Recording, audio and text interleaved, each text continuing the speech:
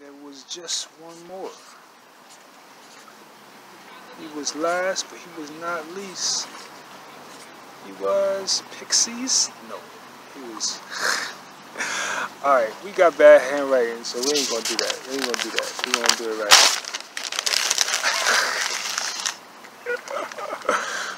Not Pixies, but Pisces. Yes, that's more better. Written pristinely. Yeah. Alright, so my sun, moon, rising, north node, Pisces, folk. My fellows. What's up, Pisces? I know y'all very well. My person knows y'all very well.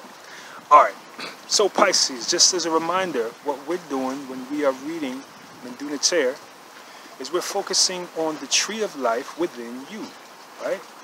You see that big tree of life, it has the various spheres on it, right? Those spheres correspond to an aspect of God. Will you stop putting stuff in your mouth, Toby, please? Thank you. Yeah, did you see that? Aspect of... No, oh no, that was something else. I thought I said something about mouth. Yeah. Yeah, man. Alright, so yeah, the aspects of you can be identified in that tree as well. So this is something that actually proves the synonymity, if that is a word, is that a word? The synonymity? The sameness of what's going on out in the God spirit and what's going on in your spirit, right? So we're reading the tree of life within you. The various spheres of the tree of life that we see out in the world are the same things that we see here. So when we do Metu Neter readings, we are doing a reading of your spheres. Okay, what's going to be more applicable than something else within your spirit, the cycle, you know, for whatever length of time we're talking about, right? Make sure you're getting your personal readings so we can hone that in for you, okay? All right, that said, let us begin.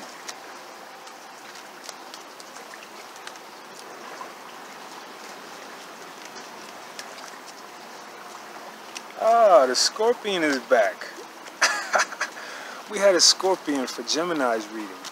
He just came and chilled. He sat for the whole reading. And then by the time I started talking about Cancer, he got up and left. So I just saw him peek his head in here. So we're going to see how that's applicable.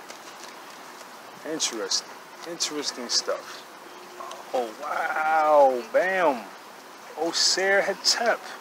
That's the second Oser Hetep reading I pulled today. Who was the other one? I forget who the other one was. Oser Hetep. Yeah, Oser is heavy this cycle for my folk. You know what I mean? Oser Hetep. This is a... Okay. Dark Deceased sits on the bottom, so... Yeah, so this is a high calling. This is a high reading. Something else has dropped down also. Well, we're not going to apply it because we got Hetep. This is our set temp. So yeah. So there's aspects of emotionalism going on in the background. There is aspects of... negative, maybe negative spiritual activity, you know what I mean? But something is calling you to unify your aspects, all right? Something going on in the background, be it, your own personal emotions, other people's emotions, right? Dark behaviors. Urge to involve yourself in dark behaviors. All of that's being called to rest in accepting this emotion of Oser, which is unity. Right? You have to unify. You have to be at one with life at this point. Right? You have to find the unity within things. So watch it where you are involved in your preferences and your predilections, your, I don't like this, I don't like that, I hate these people and these, I hate when such and such does this, it makes me sick. Watch that emotion, because that's going against your highest nature. You're at oneness with everything, right? Why at oneness with everything? Because, first of all, Oser is God within man, on earth, right? So, God is in everything. God created everything from a portion of itself. Therefore, just reason it out. God is within everything. Is within every human. So where you are not at one, you are not as you should be. When you are not unifying with others, you're not as you should be. So, you know, that's what's being called upon. You're being called upon to be in your unity function, right? To be at one with everything. To be at one with all. You know, to not have predispositions and, you know, to get over your likes and dislikes. Yeah, I know you don't like the color blue, but get over it.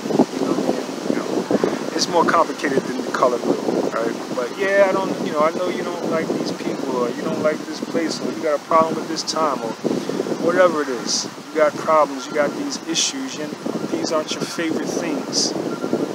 Get over it. That's what life is saying right now. Let's talk to the Bagua. Straight. Straight open, open. Straight open, open. Chin on the bottom. Straight. Open. Open. Straight open, open. Okay, 51.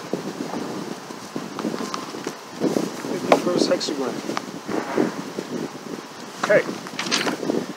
Hexagram of shock. 51. Okay, so, oh, wait. We didn't even write the Osir down. Boy, we be talking sometimes. You gotta watch us. Me and all my fears. Okay, so it's Osir Hetep 51. Okay, so that's a cool situation. So the 51 is where you have something that happens and it shocked you. You know, it's a shock to you. But it's not necessarily a negative shock, right? It's like, you know, someone comes up behind you and scares you. So it's like, and then you laugh afterwards. Ha ha ha ha ha. You know, so that's not too alarming. It's not something that's too deep, right? It's just a quick shock. Something, you know, so yeah. So you gotta be, something's gonna happen. It's gonna be a shock. You be Osir. You be neutral. You be in the middle, right? That's very simple, very easy, right? Very easy, right? That one there.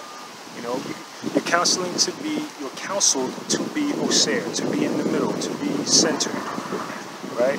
Through a shock, right? This could be a shock that if you deal with it in the wrong way, then it could be a negative thing. But this is 51, no line stress, turning into nothing else. That's a situation that's not going to be too bad. You know, you'll deal with the shock. You know, maybe you'll lose something temporarily, but you shouldn't, you know, don't worry about it. You won't get that back. It ain't a big deal. This is an okay circumstance, not a big deal. Let's talk to the tarot.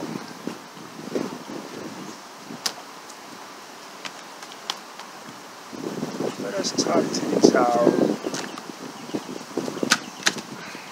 Okay. Okay. The Fool. Nine of Pentacles.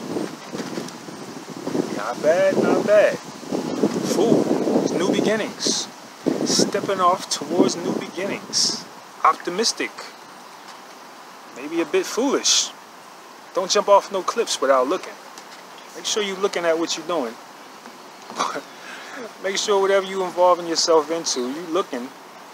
But proceed with, you know, courage. The courage to take a risk, right? Proceed with, you know what I mean, optimism. You know, new beginnings. 9 of Pentacles. This presages good stuff. You know, perhaps you will come into some money, you know, and be shocked about it.